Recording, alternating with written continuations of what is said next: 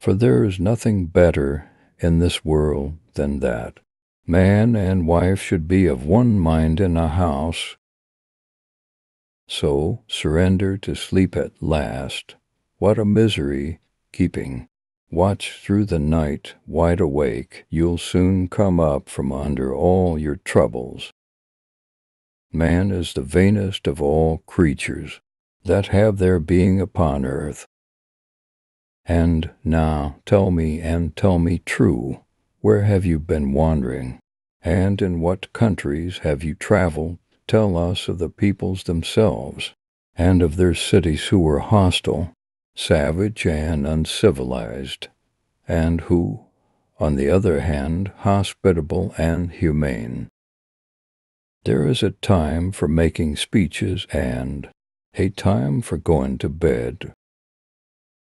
Would that I were still young and strong as I was in those days, for then some one of you swineherds would give me a cloak both out of good wool and for the respect due to a brave soldier. But no people look down upon me because my clothes are shabby. Be strong, saith my heart, I am a soldier. I have seen worse sights than this.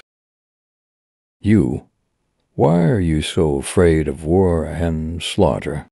Even if all the rest of us drop and die around you, grappling for the ships, you'd run no risk of death. You lack the heart to last it out in combat, coward.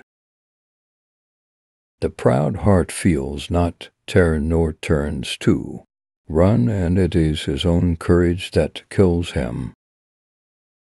But listen to me first, and swear an oath to use all your eloquence and strength to look after me and protect me.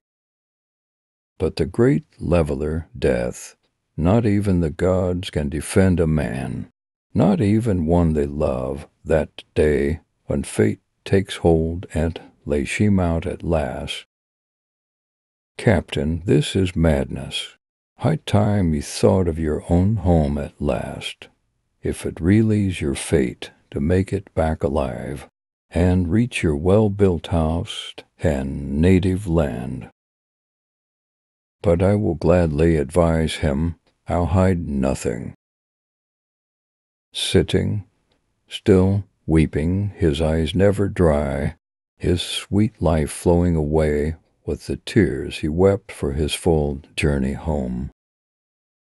No need, my unlucky one, to grieve here any longer, no.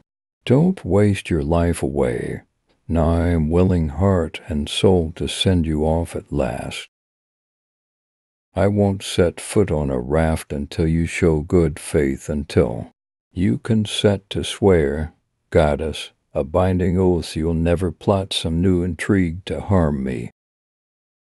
My every impulse bends to what is right, not iron, trust me.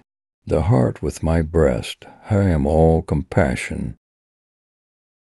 Few sons are the equals of their fathers, most fall short, all too few surpass them. But you, brave and adept from this day on, there's hope that you will reach your goal. The journey that stirs you now is not far off. Let me not then die ingloriously, and without a struggle, but let me first do some great thing that shall be told among men hereafter. Any moment might be our last. Everything is more beautiful. Because we're doomed, you will never be lovelier than you are now. We will never be here again. No man or woman born, coward or brave, can shun his destiny. Come, friend, you too must die. Why moan about it so? Even Patroclus died, a far, far better man than you. There is nothing alive more agonized than man of all, that breathe and crawl across the earth. Now I am making an end of my anger. It does not become me unrelentingly to rage on. Thanks for watching. Subscribe to our channel for more videos. Goodbye.